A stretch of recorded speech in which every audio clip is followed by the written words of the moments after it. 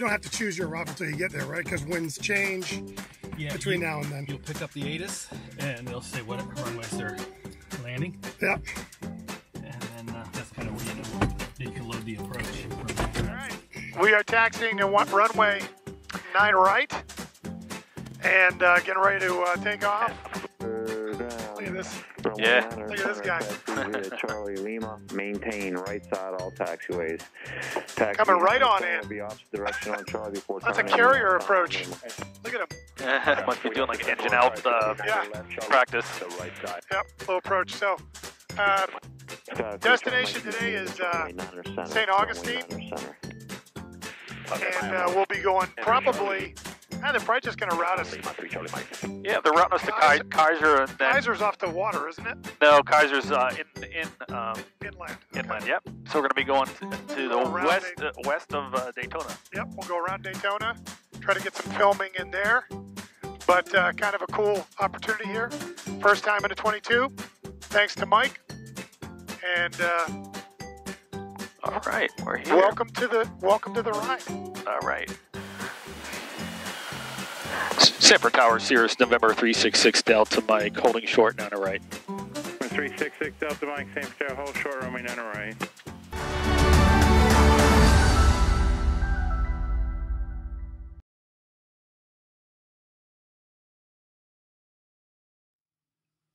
Hey everybody, it's mid-July, and thought I would get you up to speed with what's happening with the channel.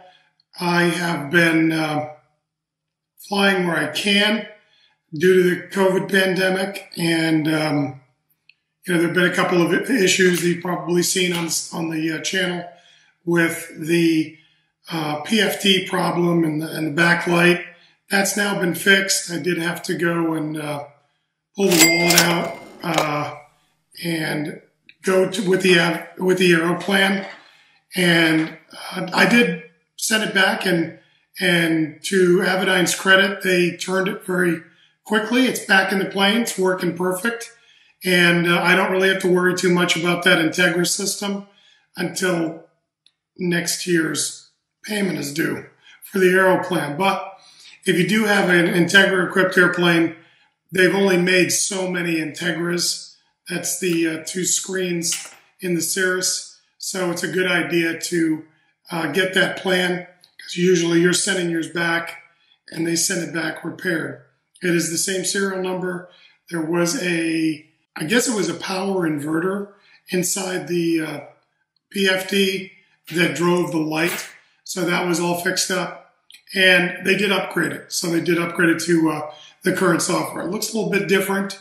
Had some issues the other day with not realizing the autopilot was on, because they moved the little AP from one side of the screen to the other side of the screen. So I ended up fighting the controls for a while before I realized the autopilot was still on. But little things like that happen, and that's what it's like when you learn these airplanes. So the plane is flying great, and I hope to bring you more videos as I go through the process of getting my instrument rating in the SR20. So that's the goal. I want to get my instrument rating in this airplane. And if I decide to go, to an SR22 someday, so be it. But right now I'm sticking with the SR20, and I'm going to get to know this particular avionics package, and I'll move on from there. So I did make a couple of quick trips with Mike, who you saw in the last video, and I got some of those that I want to show you here tonight. And that is an SR22, and it is an awesome plane. It's got a composite prop on it, and it just pulls off the runway like crazy.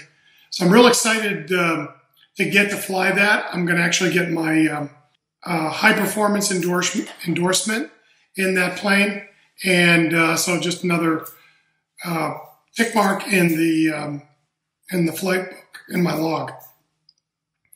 And Vern and I will be filming those, and hopefully I'll bring that to you as well. It is it's an early generation 2 Cirrus, so it does have a little different than what mine looks like, but it'll be kind of cool to get to know that and learn that aircraft. So stick around. Thanks for joining us, and don't forget to click that like and subscribe, ring that bell. I really enjoy doing these videos. I do them because I have an SR20 and I see very few videos on SR20s. Lots of SR22s. Go Niko's Wings, go Stefan, Drury, and other aircraft that I really enjoy. Baron Pilot and 310 Pilot, and those other YouTubers. All great YouTube channels. So I hope to contribute to the YouTube world at large. Thanks for watching and enjoy the footage. Say intentions. Okay, we're finally off. Connection 343, we're clear of 9er right on Sierra 3. Connection 343, you want to taxi back for departure or back to the ramp? No, we're taxi back for departure. We're going to set up for a student solo over here. Connection 343, wind 1003, altimeter 3018, runway 9 right, taxi via Sierra 1. All right, Sierra 1. Okay, Man, that thing airspeed's pulls. alive. Engine's in the green.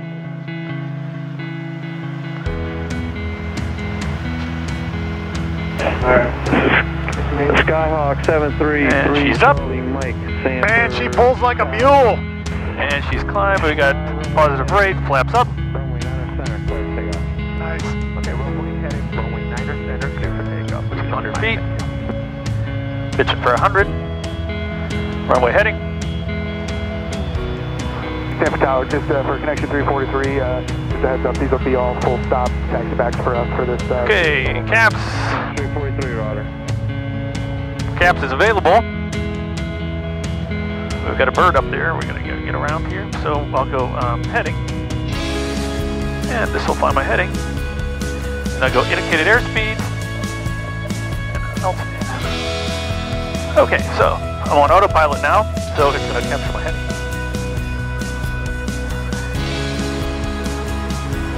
Let's listen.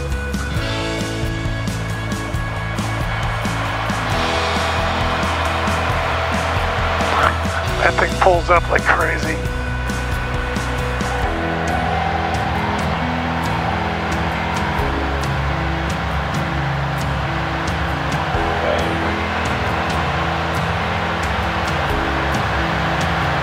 All right, 6 Delta Mike, turn left heading 050.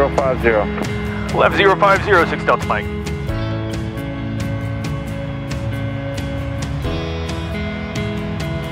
Check it out. Hang on. Oh, nice. Isn't that cool? Okay, we're coming up on 2,000. That's our cleared altitude for now.